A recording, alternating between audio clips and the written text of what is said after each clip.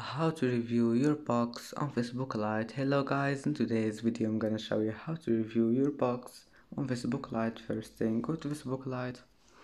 Here you will find these three lines at the top corner. Click on it and then just go down until you find settings, and here you will find activity log. Click on it and then click interactions,